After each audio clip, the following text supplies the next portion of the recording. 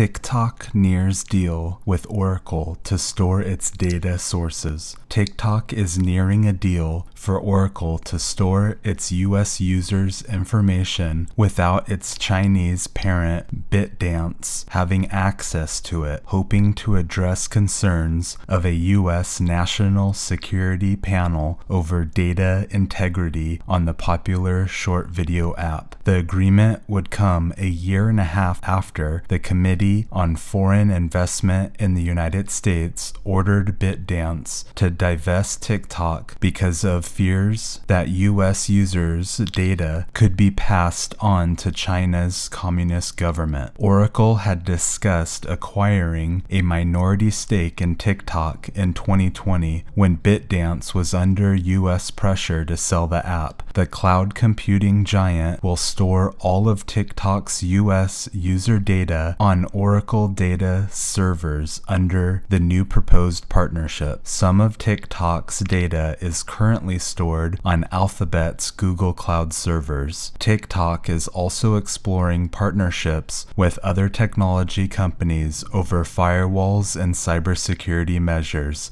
Thanks for listening to Inkvine for quick and straight to the point news.